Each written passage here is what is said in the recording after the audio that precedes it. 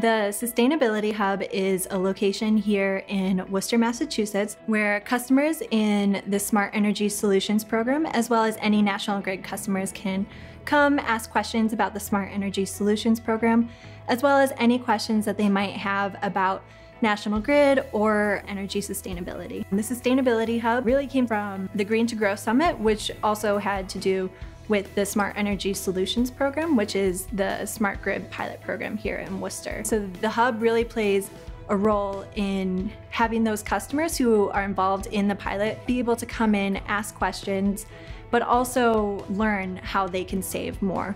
We have had over 8,000 visitors.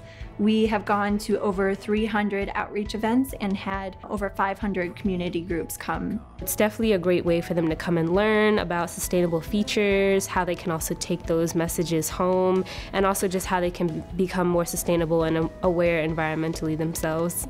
I am an intern. I work as a hub ambassador here at the Sustainability Hub, and our main role is to empower the community and talk more about the Smart Energy Solutions program being piloted in Worcester. So we talk to the customers in the program, and those not in the program, we tell them about what the difference in pricing and how that impacts their bill, and what they can do to be able to be energy efficient. We give them a tour of the Sustainability Hub, which is designed like a home, and they can be able to learn some of the things to be able to make their home more energy efficient.